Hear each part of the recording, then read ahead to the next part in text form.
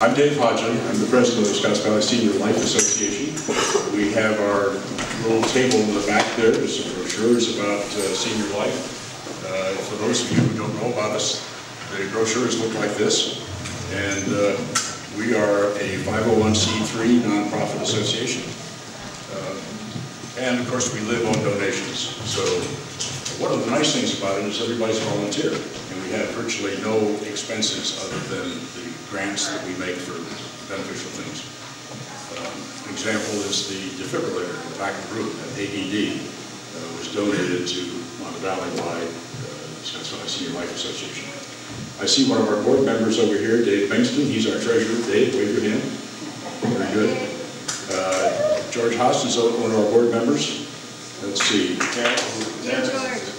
Where? Who am I missing? Okay. Terrence is here. There's probably somebody else that I haven't seen. Terrence is on the board. There he is, right back there. Oh, okay. Hiding out in the back. All right. He's president. Very good. So anyway, welcome everybody. The person in charge today is our mayor, Randy Johnson. You may remember for a number of things he's accomplished around the community. Probably the most notable one is Scotts Valley Drive. And if you've been around here for a while, you remember what it looked like 10 years ago and how much nicer it is today. And Randy got an itch, I think, and just bulldogged that to get it going. Anyway, thank you again for being here, and let me turn the meeting over to our mayor, Randy Johnson.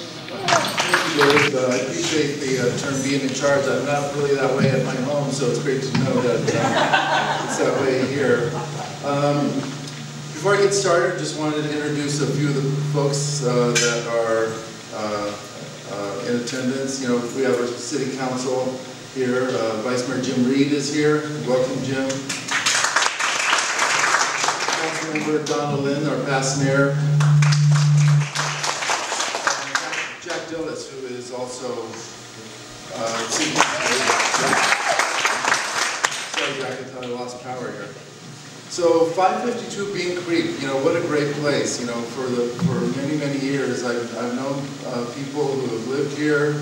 It's kind of been an inspiration, I think, for our city. It's like when things get tough, I think some of us on the city council say, what would Montevalle do? You know, and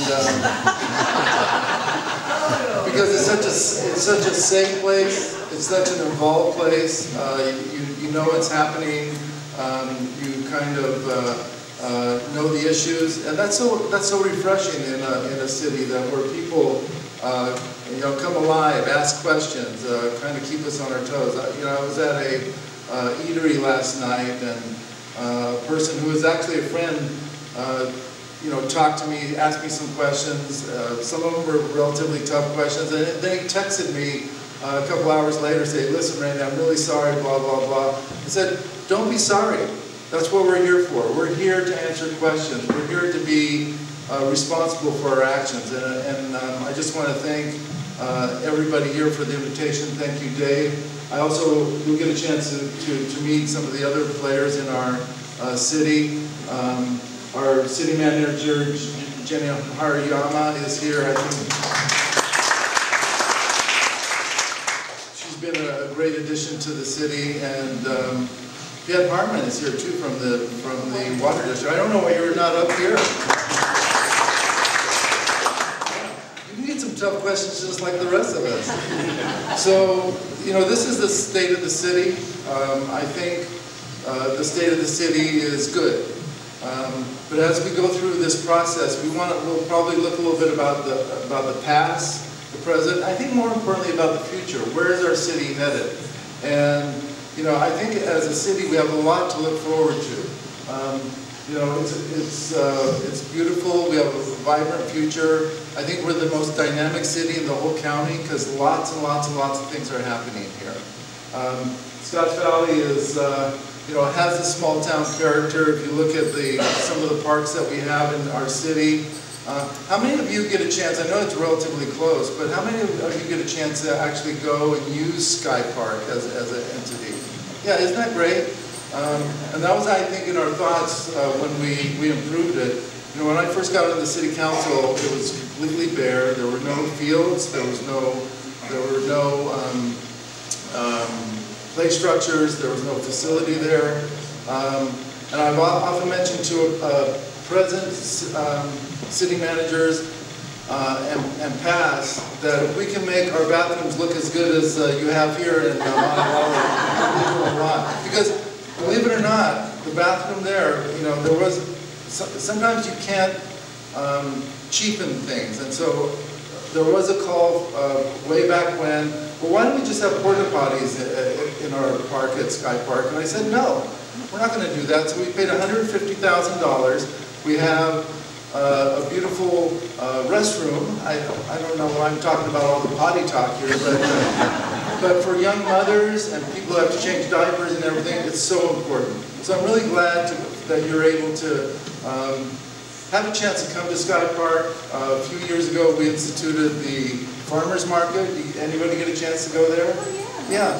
It's a beautiful thing. It took many, many years for, again, like lots of things happen. It took many, many years for us to kindly settle on a place, make an agreement with the proper agricultural authorities, and it's worked out great. It stood the test of time. I think it's going on its 7th, 8th, or 9th year now. And I think it's even, you know, here in November, it might be its last week or so, but it's there. So it's a beautiful thing. Sky Park, of course, is the home of fireworks. It's the home of music in the park. We have films there. The closest thing to, I guess I'd give away a little bit of my age too, the closest thing to drive-in theaters that we have around here. So it's great. It's a great gathering place. You know, I think for our city council, for us to be able to have fireworks, parades, and all those things brings our community together. And having a community is just so important. You feel that here. You have good leadership, but you feel the community of Montevalle, don't you? Of how important it is. I mean, you're here. It's a great attendance that we're seeing right here. And that's what we strive for really in Scotts Valley, of having that close-knit community. And of course, we're going to continue to make investments in our city. We have a great library. Well, I think we're going to call these schools right now. Okay, that's my fault. 1941 was when the middle school was built. Okay, 1941 is a long time ago. And so just this year, I think after 2 or 3 years of delay, mostly because of that darn beetle, you know, that little thing that flies around here. The June beetle, it's respected, but at the same time, it did hold up the construction for a few years. And I'm so happy. Have you had a chance to go at least drive? Well, you drive it, it's right there. You get to drive by it all the time. And it's making real progress. And so I think if I hear the school district correctly, I think right around a year from now, our students will be able to go into a completely renovated, beautiful middle school. And that's such an important thing because part of what, you know, keeps, you know, that I think makes for a great community are great schools. You know, as you probably know, the city is separate from school districts, it's separate from fire districts, separate from water districts. They all have their own boards. But, you know, I have to say, and I've mentioned this before, that the leadership in all of those things that I just mentioned, from both Steve's up here and Piret, Tanya, who's not here right now with the school district, we have a really good leadership. I don't know if they say the same thing about the city, but we have outstanding leadership, and that's so important for us to you know, follow our dreams and make things happen for the future. So I'm really excited about the middle school. You know, all my kids went there. They played sports there. The teachers were great, but the facilities were really I said abdominal. So we're going to continue to make upgrades to our city. You know, aside from the schools here, I mentioned Sky Park. Close to Sky Park is a beautiful library. Again, I would assume if you're going to Sky Park, you get a chance to go to a library. And we apparently this week we had some. There was a football game last night, but I understand there were activities at the library for the full week, and we have again that's something that, you know, our city council, we looked at the possibilities there. We have the nicest library in the whole system, okay? It's beautiful. It was done, I think, probably at a fraction of what the other libraries are coming in at. I think ours, total was $6–7 million. The other ones are coming in at $12–13 million. So it's kind of the theme that Scotts Valley does of doing more with less. Okay, we hate it when it's the other way, where we do less with more. So we're trying to keep, you know, on task in terms, because we're always, you know, it's no fault of anybody in our community, but our system, our tax system is built in such a way that our property tax makes it very difficult for us to have an ongoing, reliable source of income for our city. It's a Prop 13 thing. I'm not going to get into the details, but fortunately, or unfortunately, I guess I should say, probably 5 years ago, for every $100 that was collected in property tax, the city got $3.50. Not good. Okay, when other cities are getting $15 or $20 per 100. So what did we do? We talked to the county. We tried to be reasonable. They resisted.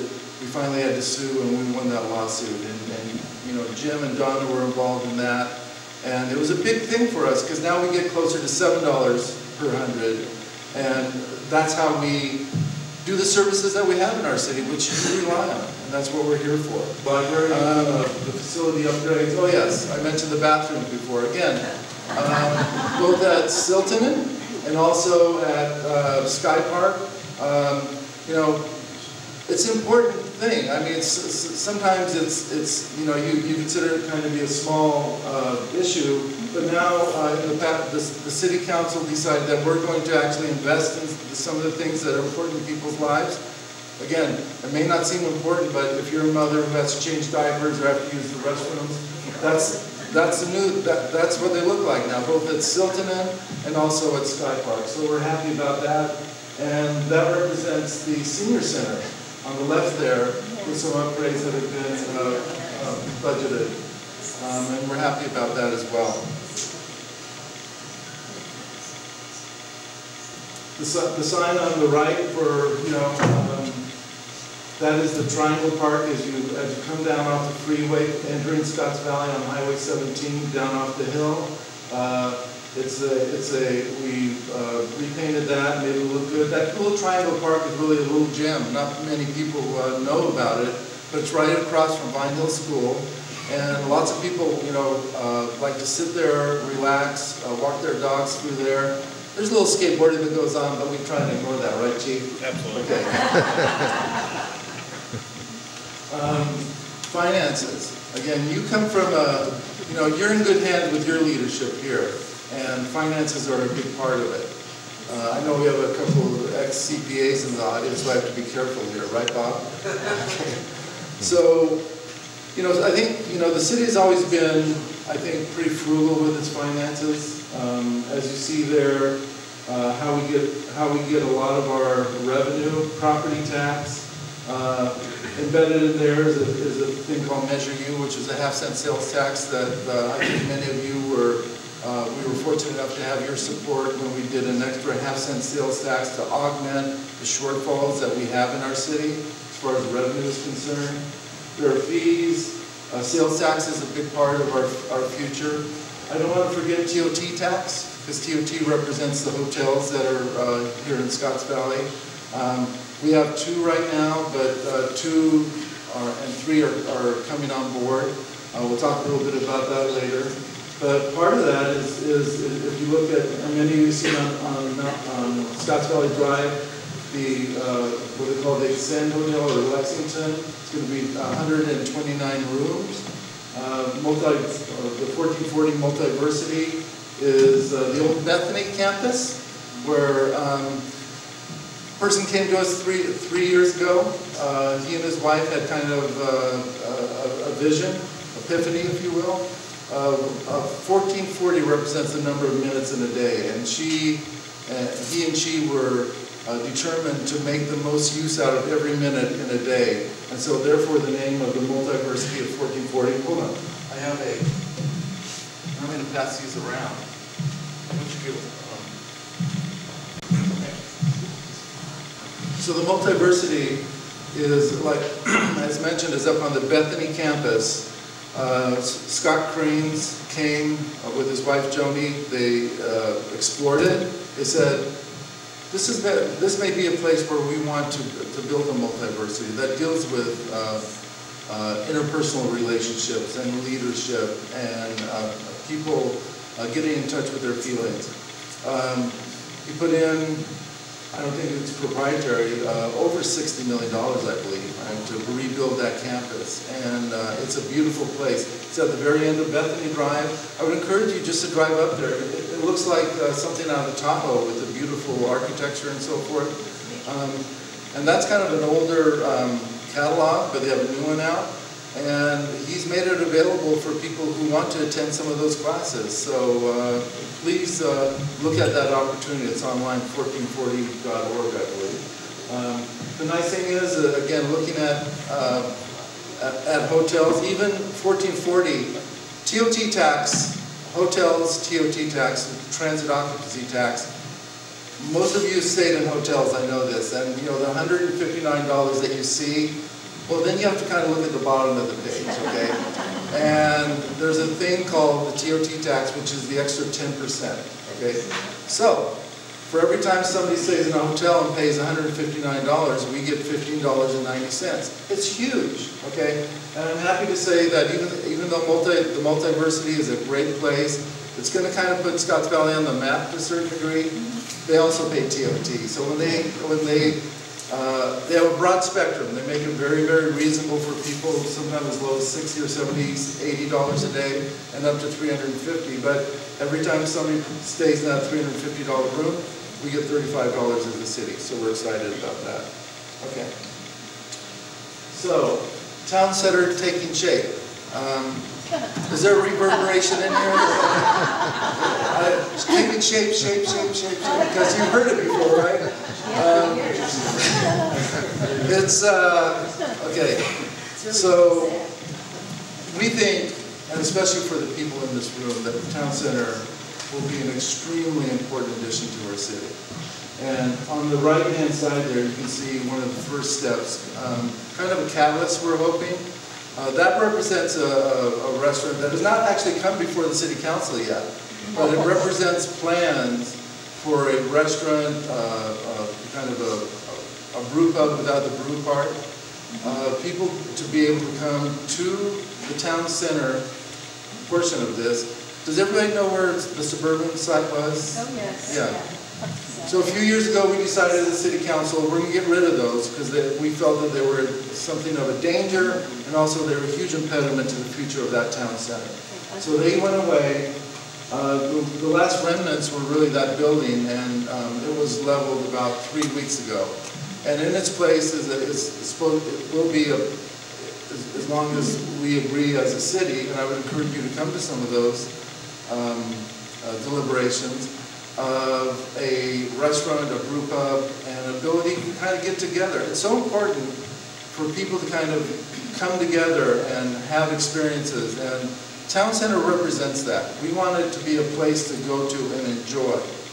And a lot of that revolves around the ability to have a restaurant, coffee shops, ice cream places, some shopping where you can buy a shirt. I didn't wear a collared shirt today because you can't buy one in Scotts Valley. So, but we hope to be able to do that. Okay, that's part of our dream, is to have a town center. Some of it will involve housing, some of it will involve retail, some of it will involve office. But that is just kind of the brew that we're trying to build here. And I have to say that we did have a developer that fell out, right? About 3 months ago. He looked at it, and part of the problem is we just don't, for developers are funny. They're risk adverse. They don't want to put in $40, $50, $60 million in something without a reasonable rate of return. Okay, it's just the way it is, and that's one of the reasons why nothing's built there right now. We have 12,000 people in Scotts Valley. The surrounding area kind of directly brings it up maybe to 16,000, 18,000. Every time I go to a conference, trying to get people interested in our city, we have to mention places like San Lorenzo Valley. San Lorenzo Valley creates traffic on Mount Hermon. You've all seen it. Yeah. But it's a two-edged sword too, because that impact also means that restaurants stay in business, and we get sales tax from the people that don't want to shop in Felton at their Safeway. They want to shop at ours. Believe me, there's more than you think that want to shop in a clean, well-lighted place, who want to come to our libraries and things like that. So we encourage developers to look at that, recognize that we have a captive audience in San Lorenzo Valley. I don't know if it's 25, 35,000, something like that. They all come through Scotts Valley, and that's going to be one of the things that is enticing to developers that say, hey, this is part of the audience that will come and use our town center. Again, Vice Mayor Reed and I are going to explore the works of 3 interested developers. We're going to do a tour of some of their work. And we think, again, I don't want to say I'm very cautious about being too optimistic, but I think there's a good chance among these 3 that we might have somebody who's truly interested in doing something. And when you throw in the hangar, it's a very good start. Lots going on both ends of the city. This represents the junction at Scotts Valley Junction, Scotts Valley Market. You all know where that is. They have taquerias, they have sushi, they have the market there, of course. Again, I was in one of those eateries last night, and it was really hopping. It was fantastic to see just a variety of people, all the way from people like myself, couples getting together. There must have been 4 or 5 families that brought their 6 and 8-year-old kids to eat. They were playing outside. It's a fantastic thing for people to be able to have that experience of being able, and that's what we're so hopeful about the town center. So you can have that same experience and on this end of town. We also have Kaiser Permanente. Kaiser Permanente has 20,000 feet that they've taken right at the Granite Creek intersection there. Everybody kind of know where that is? How many people actually use Kaiser? Yeah. Yeah. Kaiser, if you look at some of the data, has come in relatively cheaper, I think, than some of the other opportunities, such as Blue Shield and Blue Cross. So it's a good addition. We are trying to work on their availability for Medicare. I think this year they're not a part of that yet, but we're going to have discussions, I think, to kind of work on that. Also, the University of did I say University of Santa Clara? I didn't mean that. University of California at Santa Cruz, UCSC. At the old Moreland building, the Enterprise building right there, that beautiful but kind of large thing right off the freeway, houses now close to 400 employees at Kaiser. At the old building. So that is an important thing for us, because again, we live in a community that we have to have jobs in our community. We have to have the ability of a texture and where people can work, they can live. Those are the ones that use our restaurants in the middle at lunch and so forth. So, having that tapestry is so important. I don't think, there's some discussion that this would lead to a certain amount of heavy traffic and so forth. I don't think it's quite worked out that way, and it's turned out to be a good addition for us for business in general. So it's a good place to be as far as we're concerned in the city. What are some of our future focuses that we're trying to do? As a community, we've been going through a general plan update. A general plan update is the ability for people in our community to kind of focus on the direction. Remember before I talked about the future of our city? This is an opportunity for anybody who wishes to focus on that. You can do it through a very formal process. We get together, we have meetings about every month or 6 weeks. I think it's a 16 or 18-month process where we talk about, what's important for our city, what direction do we want to go. And we've had some really, really good discussions among community members.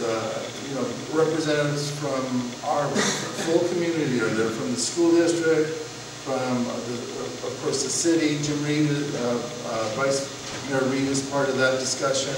We have about 8 or 9, 10 members of that. We get a good introduction from the community to talk about that. So it's what we're doing right now to kind of ensure that the future of our city is impacted by what people like you have to say. And I know the Montevalle people are engaged, and we encourage you to show up to some of those meetings. So go on our website, because one of the great additions that Jenny has done, Jenny Haruyama, is our social media is a little bit more expanded. It's an ability to kind of stay in touch with our city. Our city wants to do that through social media and our website, but also through the newspaper. The banner is always available to keep you informed. So we've also talked a little bit about the investment that the city's doing in the town center. A big part of that, and in some ways a new paradigm, is that housing is a part of our future. I just got and it was almost, not really heartbreaking, but it was one of those emails that you get where a person who is a single mom, she has a couple of kids, she's a nurse, and I don't know what nurses make, but a lot of times it's, north of 90, 100,000.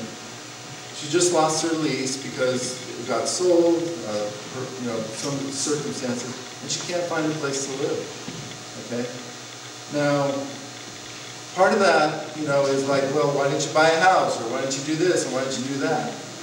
We have to have a place for people so they can live. It has to be affordable. Sometimes it's through a formal affordable housing component that the city does and mandate there. But also, as a city and as a county, really, we have to have the ability to have housing for people who are teachers, people who are firefighters and police officers, people who are just trying to make their way in this world but need a place to live. People who are children and grandchildren, all of you know, right?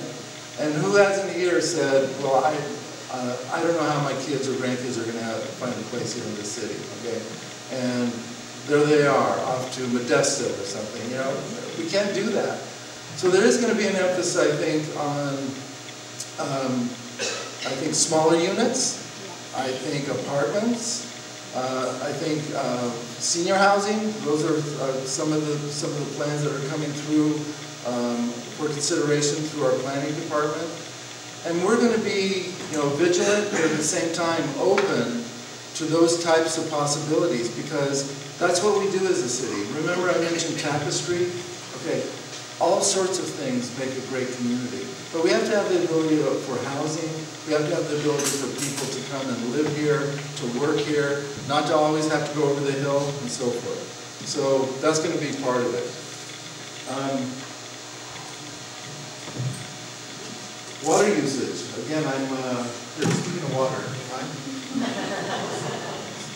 it's always a good governor. If I get too thirsty, it means I'm talking too much. So if that happens, just raise your hand. I think I'm almost there. But again, if we back up just a little bit, if we talk about housing, I did want to talk a little bit about what's going on. At the north end of our city is, Polo Ranch, 40 homes that are going where the old Santa's Village was.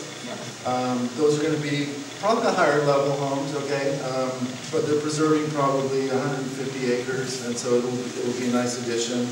Another thing is going to be the Grove, which is right next to Enterprise Building or the Borland Building. Those are going to be 50 either townhomes or small units that you see over here on Blue Bonnet. smaller, but more affordable. And that's what developers are telling us. I have to tell you, the price of housing and what's driving it, as we probably well know, is what's going on over the hill, right? My parents have had, in Santa Clara, they had a 3-bedroom, 1,300 square foot home. They bought it for $19,000. You guys know this story, you know where I'm going with this. And I think they sold it some time back. But a 3-bedroom in Santa Clara, their home, if you look on Zillow or what have you, it's not 600,000, it's not 900,000, 1.2 million. Robert Eldana, you're a realtor, from my Scotts Valley, who's here. He understands what I'm talking about because here we are.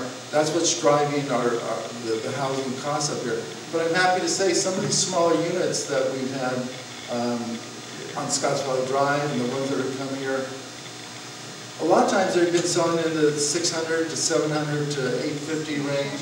That sounds like a lot, but when you compare it to what's out there in Silicon Valley, it's a livable place. And we want to drive, in an organic way, drive down some of the cost of housing by apartments, people just being able to live. And so we have the Grove there, we have behind the Shell station on Mount Herman, I think there are about 20 units going to go there. Across from the new hotel that's being built, there's going to be about 30 or 35 condominiums go. So it's housing. I think we're fortunate that and the next slide talks a little bit about our ability to monitor our water usage. As you can see, reaching an apex back in the mid-1990s, this community has responded. I think Piret, to her credit, Dave Hodgins' credit, good leadership. Does it cost a little bit more in terms of what our water bills are? Yeah, it did this month, okay, last month, okay. But at the same time, infrastructure is not cheap, okay? And I'm happy to say that people have responded through a variety of programs. The city has worked hard with the water district to kind of give credits, when you replace that. And we did it in our household, we had the old style, I think it was 3.5 gallons per flush, okay? I don't think we went to the 0.8, but it's like 1 gallon, okay? And so with a family of 5 and kids who don't really care about water conservation, those things really, really help. And I think we're using probably, and help me, Fred, but about 30 to 40% less than we did back then. That's huge. So it allows us, it shows a couple of things, that we have a responsible community that says, hey, we have to save a little bit here, and we did. I think that's, if that represented our revenue, I'd be a little bit worried, but that's water usage, so we're pretty good there.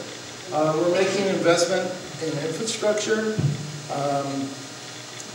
We have improvements to plan for Mount Herman and Scotts Valley Drive. I think it's going to involve just better management at that intersection, a better left-hand turn coming from the freeway to be able to turn left on Whispering Pines, a little bit more capacity so you don't have to wait for those lights quite as long.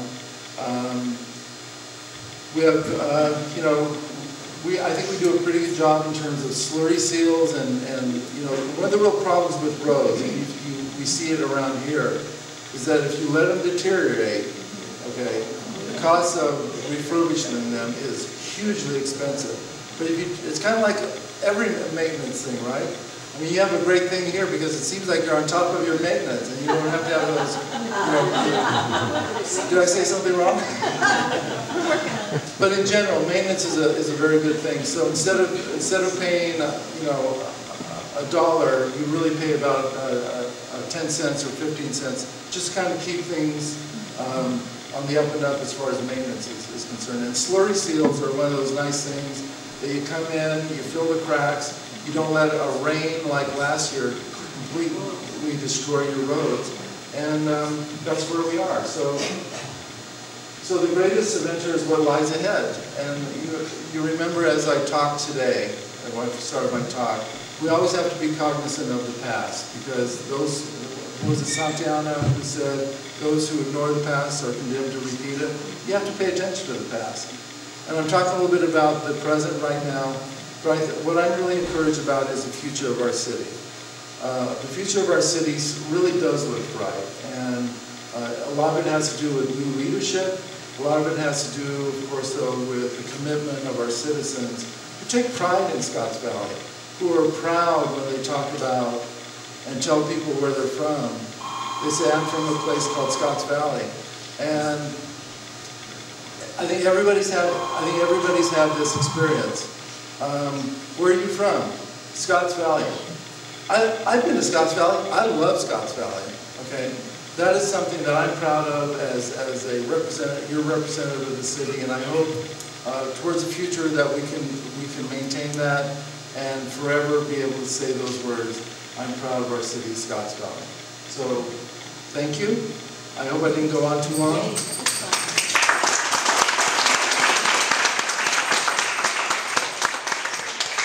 So, I think what we're going to do now is have a little bit of input from our police department, our fire district. And Jen, if you want to say a few words, feel free to, okay? So this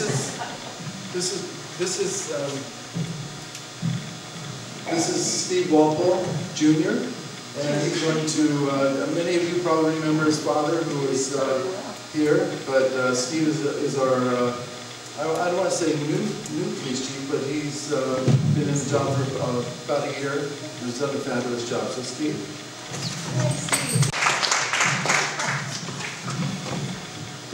Thank you, Mayor.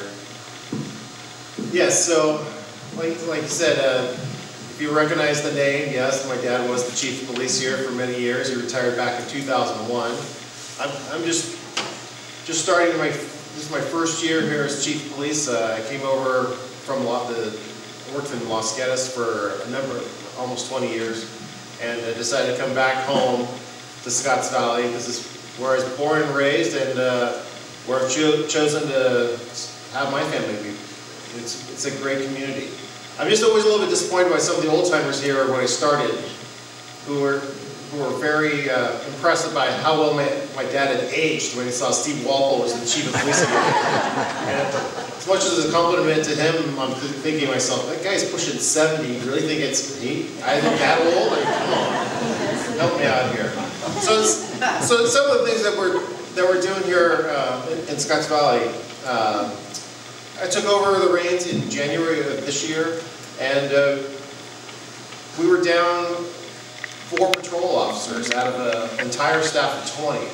So we're down 20%. If the city of Santa Cruz was down 20%, that'd be a major emergency, right? So that's where I started from, and it wasn't for any particular reason. Just a lot of different forces came together through retirements and just a regular attrition.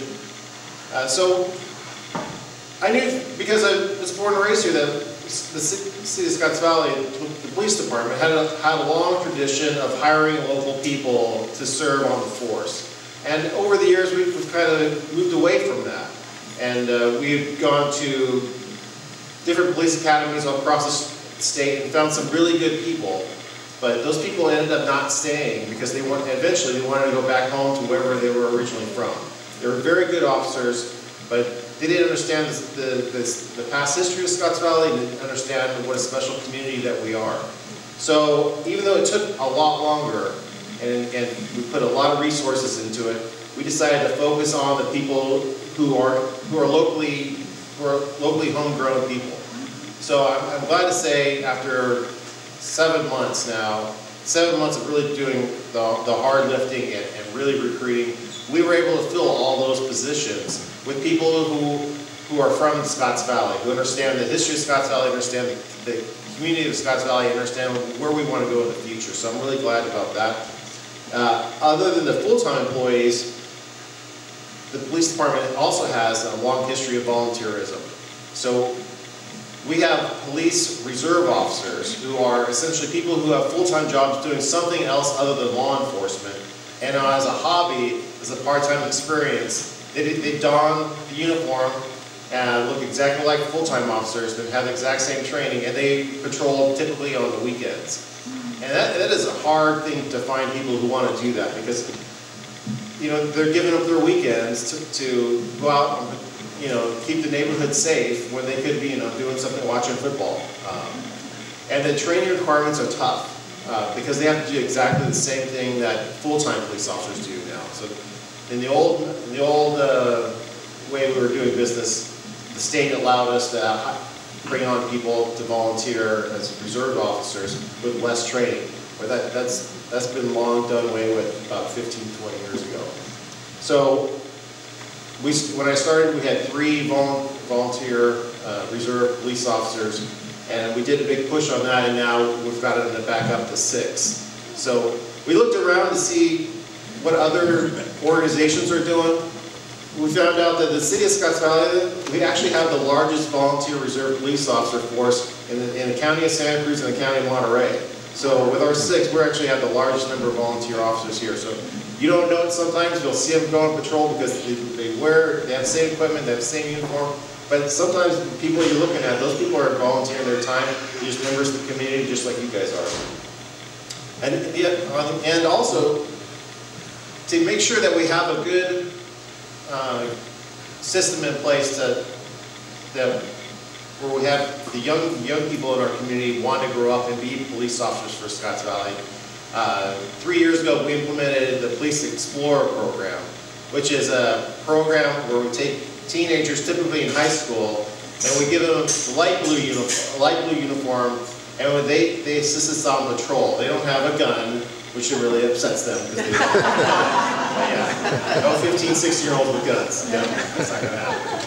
But they kind of get to see what law enforcement is really like and what it is to really like to be a police officer here for Scotts Valley. Because it's not a run and gun kind of situation we have here. We're mostly here to keep the peace and make sure that Scotts Valley is safe, which is good for me because since I've lived here my whole life, I don't want a busy department. I want us to keep that criminal activity down low. So we've had really good success with that. We started out with 5 teens. Those teens now have graduated and moved on. Most of them went to college. So we've constantly been recruiting with that. And now we have 10 police explorers in our teen academy. So you'll see a lot of these young officers that they're not actually officers, the explorers, light blue uniform, and they're out there riding with our officers right now. And we're hoping that long term we're going to have some success with that. These people, these men and women, are going to want to come back and be police officers for our city. Things we're working on this year is, I probably read about the firearms ordinance that we've been doing. Initially we started off with, there was some concern in the community about how many gun stores we're having in our town. We ended up putting a moratorium to study that. We initially looked at maybe limiting where they could be in the city. We found right now that's going through the courts. Different jurisdictions also tried to do that, and we're not sure that's going to be found to be legal or not. So we ended up backing away from that position, and instead the city council said, hey, told me as the chief, hey, look, what we want to make sure is these gun stores that are going to be here are going to be safe and that nothing's going to get stolen out of them. So we ended up passing a resolution to give me, as the chief of police, a little bit more leeway in telling the gun store owners how they're going to store their firearms and make sure they don't get stolen. And then the nice thing is, the gun store owners that we have in our city, they were all supportive of that. They're like, yeah, absolutely. Responsible gun store owners are going to want to have security cameras. They're going to want to make sure they have adequate locks, and nobody wants, gun store owners or members of the public or the law enforcement, nobody wants to see these firearms stolen. And it was excellent timing on our part. Just in the last 45 days, there were 3 gun shops were burglarized in this county. With it, let's see here, September 28th, one got hit in Capitola, and October 4th, one got hit in Watsonville, and then October 20th, one got hit in Santa Cruz. So the one gun store we have here at Perry is essentially the only one left in the county that hasn't gotten burglarized. So we reached out to him and reviewed his security protocols. He has a great security program. We put his store on extra patrols and made sure that he's on high alert, because these burglaries aren't just happening by strangers. These businesses are getting cased first. So I told him, hey, if you see anybody suspicious in your store, give us a call and we'll check it out. So we're pretty confident that that's not going to occur here in Scotts Valley. The other thing we're working on this year also is emergency preparedness. Three things. Our emergency operations center, we're working with our fire department, and we're working with our school district. We have an emergency operations center here in Scotts Valley. It's at our city council chambers. We train annually on what we're going to do if we open up the emergency operations center, if there was an earthquake, a fire, or God forbid another heavy rainstorm, flood. And we're really good at doing that if the emergency operations center was open for 2 or 3 days. But as we saw with the fires up north, sometimes that's going to be open, that could be open for weeks. So this year we made a big push. Instead of training our core city employees, what we've done is really expanded that. So pretty much almost any city employee can work in the emergency operations center. And so they can continue to work 24 hours a day, 7 days a week for a number of weeks in a row. We have our next training come up in just a couple of weeks here, where we're going to do a tabletop exercise, and then hopefully another one shortly after that. We're going to bring in other jurisdictions. The other thing for emergency preparedness, like I said, is the fire department. The fire department we work with almost every day because we go to accidents and medical calls with them.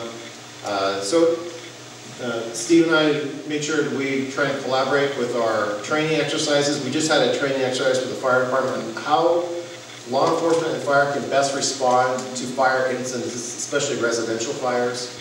Because that's not something that we do every day, but something they do every day. And it was a great training in terms of, here's what we expect from the law enforcement, and here's what you can do to help better support us when we have a house fire.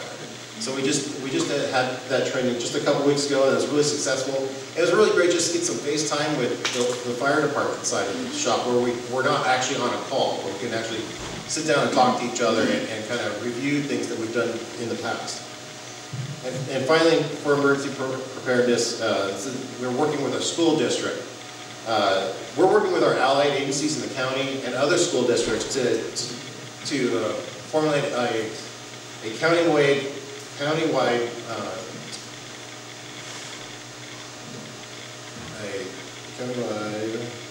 want to get the term right here. No, an intruder protocol.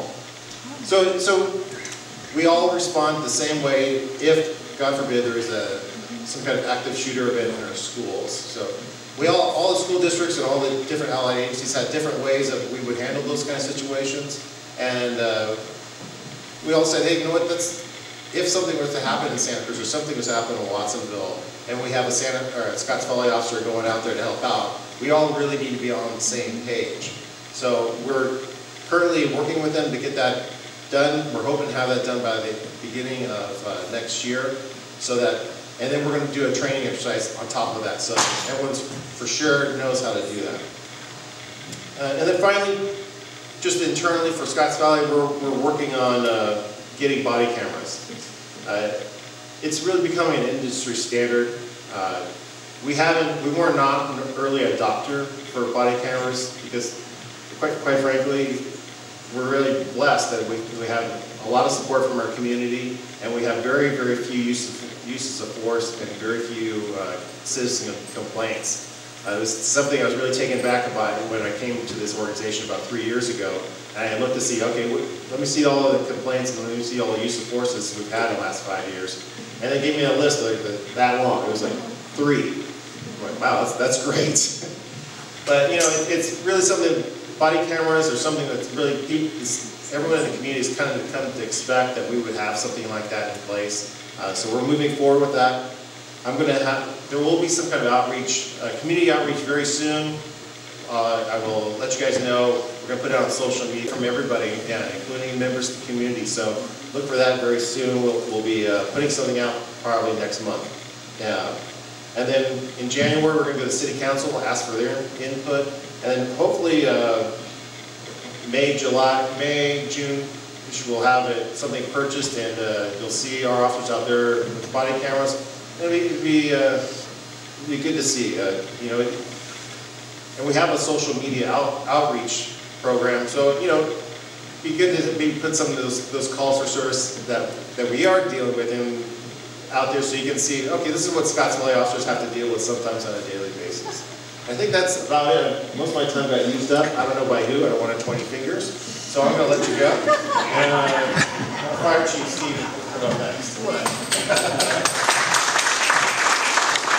Myself, I've hit 36 years in the fire service this year, and this is my 4th agency that I've been able to go through my 36 years to gain the experience to be here. So I'm extremely happy to be here. It's a great community. I knew that before I came here.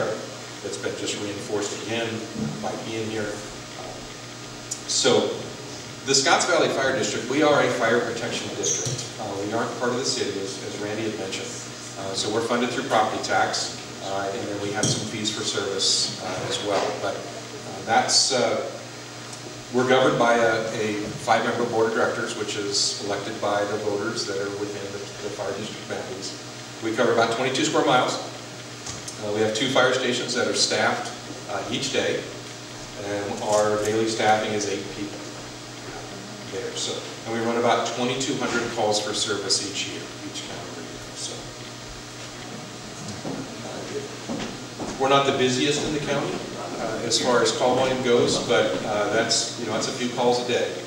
So, we also, through a contract for services, we administer the Brent's 40 Fire Protection District on the other side of Scotts Valley here. So, been doing that for about 2 years now as well. So a few things that we've got going on. We are initiating a facility study.